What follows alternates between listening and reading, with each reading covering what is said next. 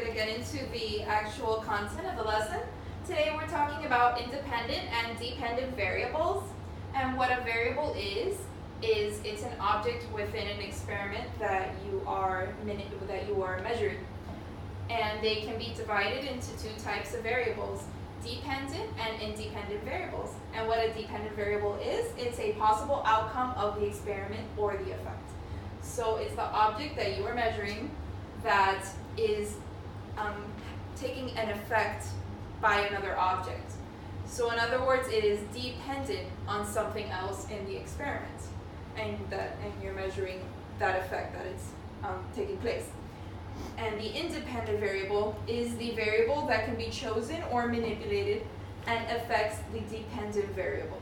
So it is the object that you can actually change and control and manipulate that causes a change within the dependent variable. And it's independent from anything. The reason it's called that is because it cannot be changed by the dependent variable. It's independent from itself, from anything else. And so I'm going to give you an example. Let's say you are measuring heart rates, and you are trying to determine various causes for a change in heart rate. So what will be the dependent variable? The dependent variable will be the heart itself. The heart rate, right. So why would you say that? Because you are testing the outcome of what could be the heart rates on its own. Perfect, thank you, Louis. And give me some examples of independent variables that can cause a change in the heart rate. Exercise.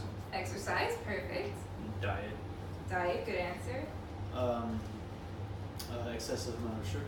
Excessive amount of sugar, perfect.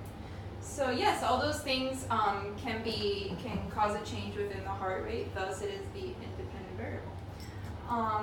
So we're going to do some guided practice together. We're going to do one question with my help and then another question on your own.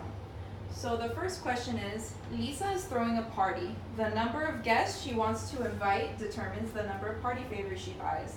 What is the independent variable? What is the dependent variable? So one step at a time, what's the independent variable? The independent variable is the number of guests. Okay, why would you say that? Because depending on how many guests there are, that's how many party favors they have to buy. Perfect, good answer. Does anyone else agree with that? Disagree? Yes. Yeah.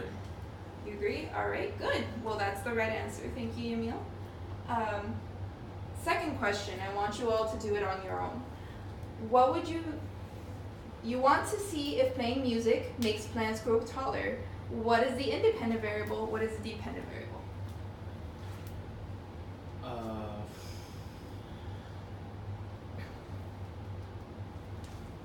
The dependent variable is the music playing to the plants.